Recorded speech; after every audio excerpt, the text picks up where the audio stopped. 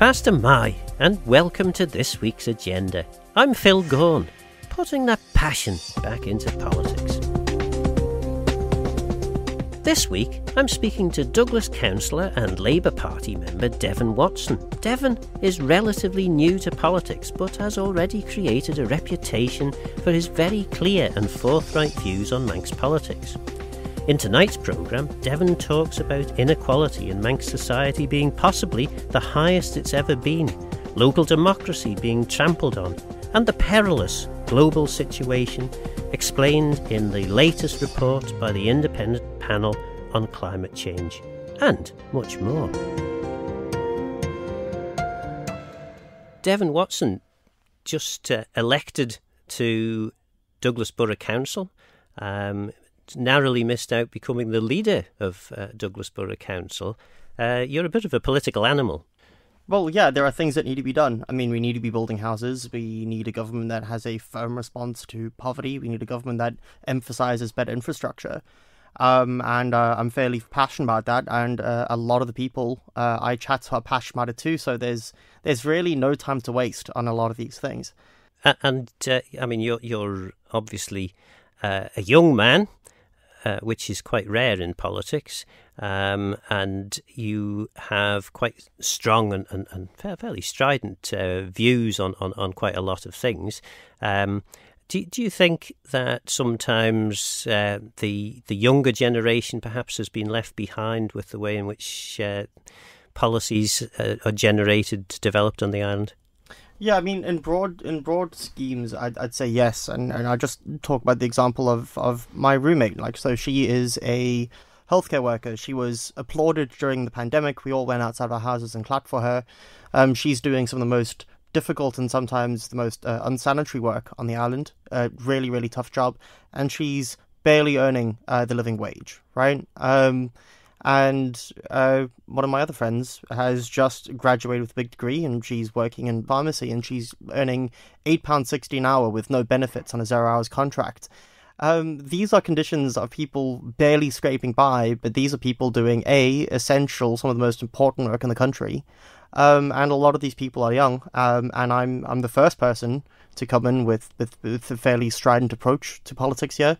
But I'm not going to be the last, particularly as more of these folks become more politically engaged and active, because the direction of things in the growing wealth inequality is less acceptable, especially since when we look at the broad track of things, people are committing less crime, people are working harder than they ever have in the past, and very often at the end of the day they're receiving a smaller share of what the economy produces than at any point in the past. I mean, this is perhaps the highest level of inequality we've had. But I don't think that it's a young versus old issue. I mean, I go and visit council houses of people who are pensioners living in conditions of poverty themselves. So, I mean, I think it's an issue of working in middle class people, working harder to just make ends meet, and whilst the economy produces unbelievable levels of wealth. I mean, you talk about inequality. It's still fair to say that the Isle of Man generally, for most people, is a fantastic place to live and work and to be. So surely, whilst, yes, there is a significant difference between the wealthiest and the poorest person on the Isle of Man, the poorest person on the Isle of Man still has a fairly good life. To an extent. I mean, yes, obviously the Isle of Man is an incredible place to live. I imagine that there's probably 60% of the population who do relatively well, although there's a broad middle class that is struggling, particularly when it comes to, and the children of the middle class, trying to buy houses. But if we actually look at the numbers, life expectancy here, although the fact that our GDP per capita is double that of the UK, our life expectancy is lower. We've got one of the lowest ratios of GPs to patients in much of Europe. 1 in 6 people earn less than the living wage. So you've got people working full-time jobs trapped in poverty simply because their jobs don't pay enough. Often these are people who are essential workers, people that we praised last year for maintaining things during the pandemic. 1 in 7 households struggle with food poverty. They struggle to pay their heating bills every so often. And I guess when you just look at the raw numbers of the number of people being left behind, it's concerning. And I think that just because that a lot of people are doing well now doesn't mean that we should be lured into a sense of complacency. So one of the core reasons I say this is if we look at wage data since 2008, what we see is that in broad sense, relative to cost, wages have stagnated for the economy overall. If you're a manual worker, wages have plummeted in real terms relative to costs in the Isle of Man. But so you've got two main sources of getting things, really. You've got public services and you've got your wages. So we assume, okay, maybe wages have stayed relatively stagnant, but maybe public services have gotten better. But no, they haven't, right? So what we've seen is a government that has ended free university tuition, that has not produced more council and social housing to accommodate demand. Care homes have been privatised to a large extent. We've shuttered state nurseries. Many places are now being cut off from public transport. So yes, a lot of people are doing well, but the direction of travel is particularly concerning. As a politician and someone who was aiming to be the leader of Douglas Borough Council, presumably you've got some ideas as to how to fix these problems. For now, I'm definitely not aiming to be leader of Douglas Council. I think it's good that there was a competitive election. I think it's a tragedy that Manx democracy, an election came down to two South Africans, but hey, at least those immigrants were integrating to some extent. But no, I mean, in all seriousness, my job at the moment is to work with the current administration and see how we can work together. I mean, there's 12 of us in there and we're all trying to do the same thing. We're all trying to provide good services. But there are a number of solutions that are readily available. So, I mean, at least on a local level, we can ensure that all contractors are paid the living wage. We can sort of invest in local suppliers. We can, the biggest thing that we need to do is we need to build far more affordable housing. And unfortunately, the DOI is a bit of a block in this one. The DOI refuses to even allow us to take out loans. Even though we have the ability to sort of pay them back ourselves, we shouldn't need their permission. But presumably there's a reason for that. I mean, DOI do tend to follow process, and the process is set out for them by the law. So presumably there's some reason more than the DOI just don't like Douglas Borough Council. Sure, I think, but it's also one of those where I'm sure they've got their own processes, and I'm sure it's valid, and I'm sure if I were to talk to them, they could maybe sort of make a very convincing case. But at the end of the day, a democratic body being frustrated by an unelected bureaucracy does raise questions as to the value of local democracy and the value of democracy more generally. We recently seen a situation in which a number of voters were prevented, maybe thousands of people prevented from going to the polls in the last election simply because the DOI did not create contingency plans to allow people who are isolating from COVID to go out and vote. This is a problem that was raised months ago, right? And this is still something that I remain frustrated about, that democracy was simply trampled on, and we need to improve our democratic systems. And yes, there are problems with democracy. I mean, often we aren't experts, but if we can defer to experts on important matters, there's nothing that's wrong with democracy that can't be solved by what is right with democracy. And I suppose you raised there the unelected bureaucracy, which is the DOI, and yet the DOI is staffed by, among others, politicians who are elected by the people. So it's not entirely fair to say that it's an unelected bureaucracy. Perhaps the civil servants, following the laws that have been passed by Tynwald, the processes that they've followed have been created by politicians. Would that not be fair? Yeah, I mean, to an extent that is fair, and I don't want this to ever come across as though a criticism of the workers in DOI. I met many officers in DOI, and they're some of the most hard-working, intelligent people that I've met. I mean, they do an incredible job, a lot of them. But I think that when we look at it in broad strokes, yes, we've got national-level politicians who do create these rules, but then to an extent, there needs to be a bit of respect for local politics and a respect. So just because someone happens to be the minister of the DOI, that should not, by default, currently does, mean that they have veto power of the decision of every single local authority. Because, yeah, thousands of people have come out to vote for people or to be appointed by people to sit in their local government entities, and often these people have a much better idea of what's going on very close to the ground, and they've got a much deeper contact with constituents. So I guess at this point I'm just sort of frustrated of talking to residents and saying, sorry, we were having difficulty providing parking or the state of the roads or the state of pavements because this is actually a DOI matter rather than a council matter. You're listening to Douglas Councillor Devon Watson. I have sat on the other side of the table. I've been, I've been a commissioner and an MHK, and I understand it from both angles. But it is fair to say, back in my last term as DOI Minister, we had identified as an absolute key priority a new housing bill to update the somewhat decaying policies and legislation that we had in place, and I think we're still waiting for that housing bill some 5 years later. The other thing as well that you raised there really is perhaps this whole debate over local and central government and how they work together. And I don't know, do you have a particular view as to where things are going wrong, how they could be fixed? I mean, I think it's one of those where, I think a lot of people are happy with the services that are provided from local authorities. I think there are obviously exceptions. I think there is a lot of content with regards to Douglas Council that does need to be addressed. But I think I think there needs to be a role for local democracy, and we need to sort of look at the appropriate measures. I think perhaps having 19 local authorities is excessive. So having 19 entities providing various local services means that there's some duplication of roles and duplications of tasks that themselves could be done more efficiently and provide better value for ratepayers if it were combined together.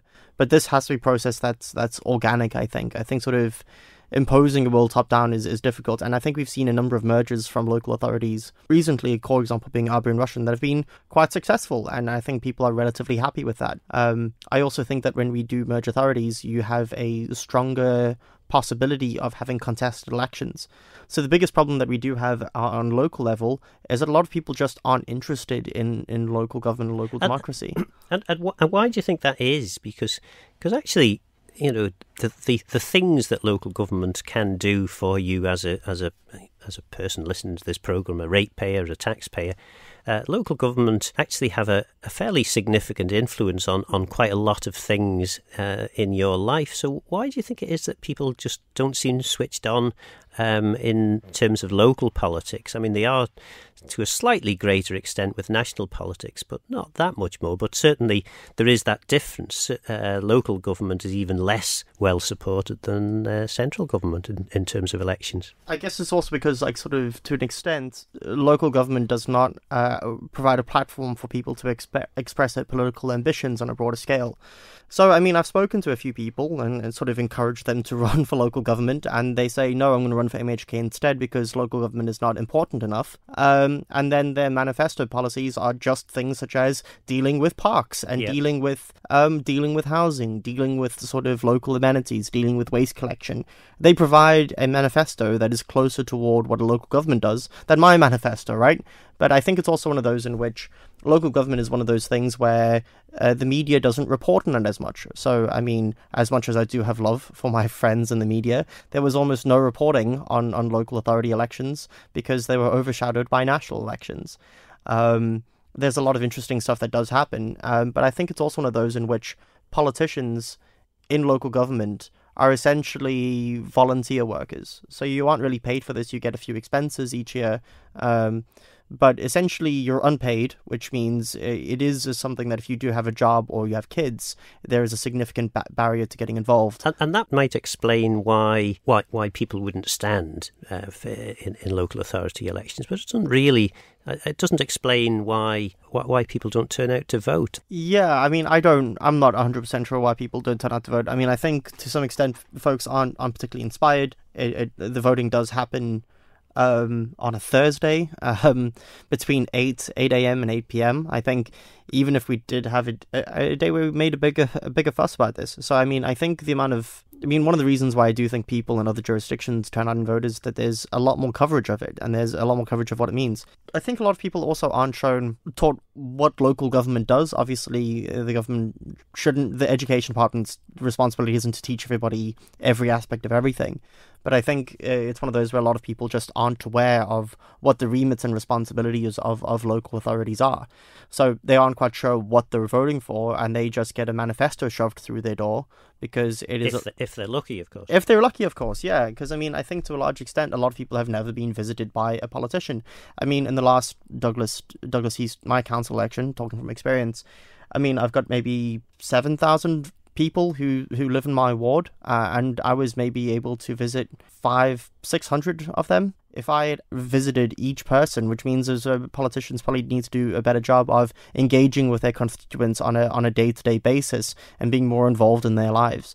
And to be fair, with the local authority elections, it was very difficult for members to get round because the elections were declared very, very late. And of course, with COVID as well, certainly I know in your case, you weren't able to go out because you had COVID. And of course, there's a whole load of people who would be nervous about people calling around at their homes at a time when COVID seemed to have really let rip across the Isle of Man's community. Yeah, I mean, that's definitely something that I felt was that there was a bit of hesitancy, and I think COVID was the sort of shadow that hung over the election. I think it's also about getting people registered to vote. So the process of getting folks registered in the very first place is cumbersome. So you fill out an online form that gets sent to the department, and they send you back another form that you fill in and you put in a postbox, and hopefully you're registered to vote. And you aren't really given much feedback on this one. And it's also time limited. So if you don't do it enough in a short enough period of time, you aren't registered.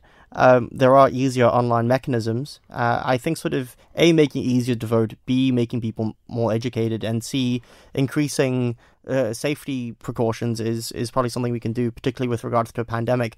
I mean, I guess we're also learning here, and to give the folks administering elections their due, it's a very difficult task to handle and administer election in a pandemic. No one was trained for this. It's not in their job description, so it's hard work. One of the reasons I was keen to get you on the programme was as a result of the International Panel on Climate Change's latest report, and your quite, some might even say, melodramatic response to that.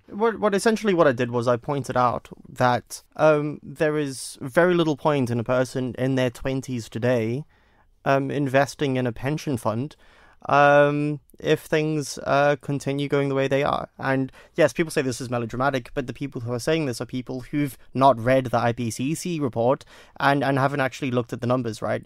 So just to briefly give a bit of explanation here, but when we talk about degrees of change, of climate change, people say, 1, 2, 3 degrees warmer. What does this mean? Maybe I'll have a slightly warmer summer. No, I mean, it's completely changing the way that the planet's climate works. Yes, so, it's an average temperature rise. Yeah. And of course, averages are spread across the whole of the globe, and anyone who has been following even just the basic news these days, the Arctic is hitting record temperatures over 30 degrees in the Arctic, which is worrying. Yeah, we're seeing temperatures of 33 degrees in the Arctic Circle, right? We're also seeing temperatures of almost 50 degrees centigrade in Canada. We're having towns engulfed. We have climate refugees in the first world. So let me explain why I think it's a bit sort of concerning to sort of think of sort of assets that have got a long-term yield.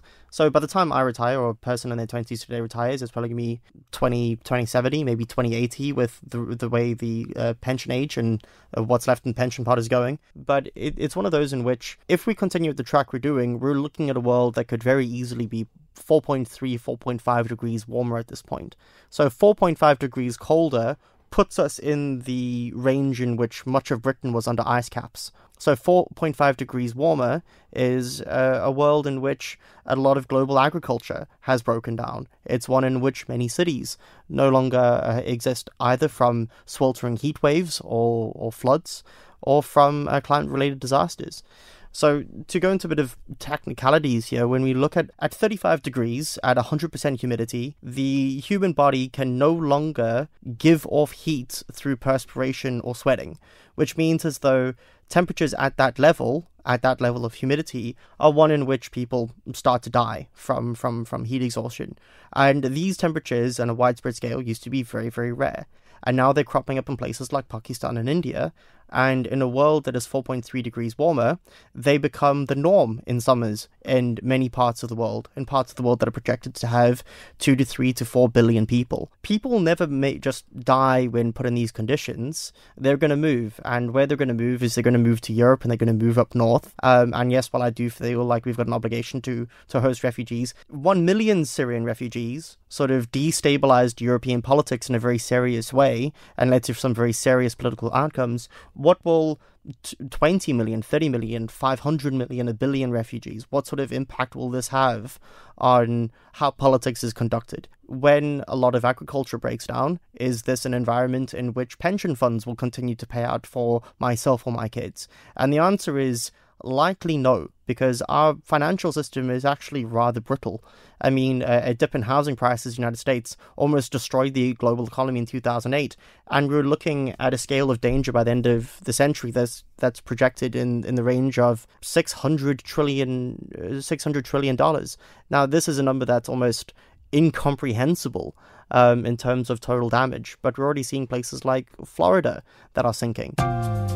You're listening to Douglas Councillor Devon Watson.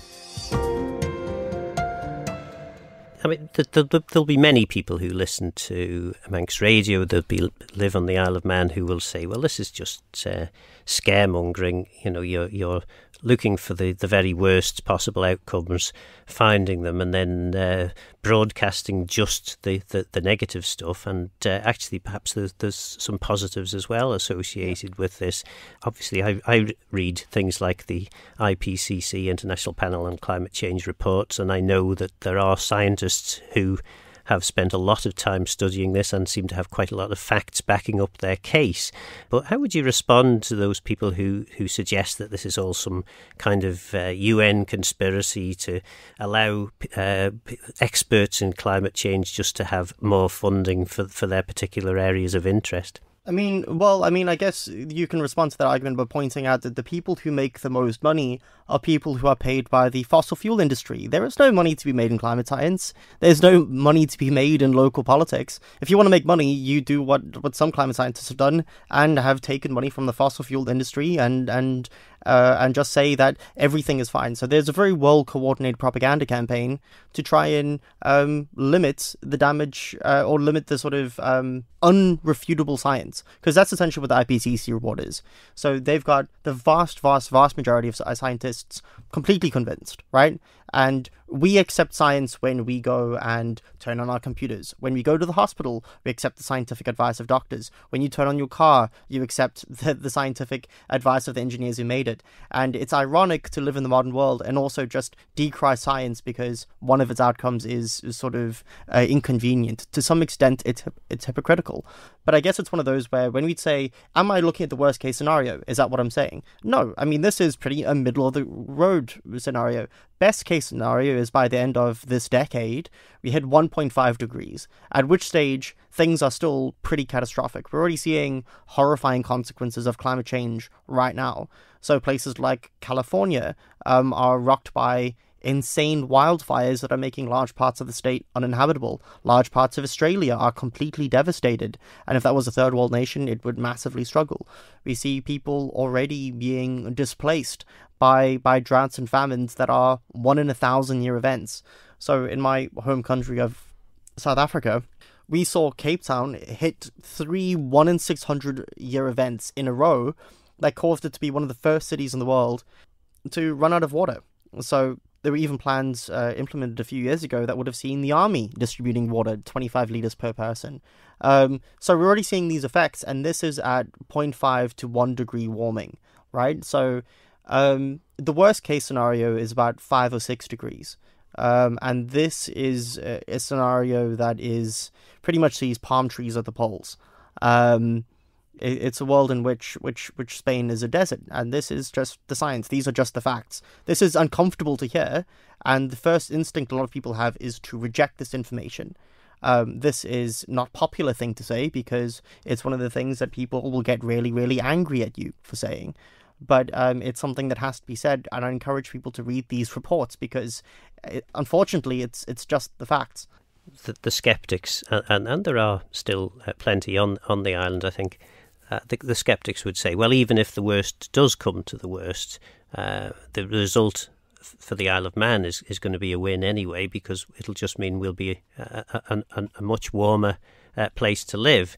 But perhaps that's missing some of the other likely impacts in other parts of the world. I mean, you've mentioned climate refugees, but the other perhaps worrying thing, and perhaps this is one of the most worrying elements from the IPCC report, particularly for the likes of the Isle of Man, is how concerned scientists are at the fact that ice seems to be melting significantly faster than even some of their worst predictions had been.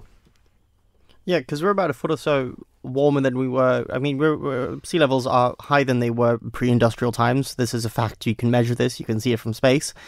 So sea levels are higher than they were.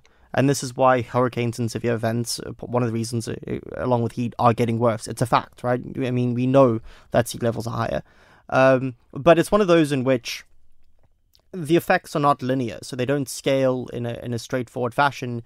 The more ice it melts, the faster the process of melting grows. So there's a thing known as the albedo effect, in which white surfaces reflect light back into space. So a little bit of ice melts, there's less white area to reflect light, so more sunlight comes, which makes more melt, and the process is a feedback loop. And it's a feedback loop that gets faster over time.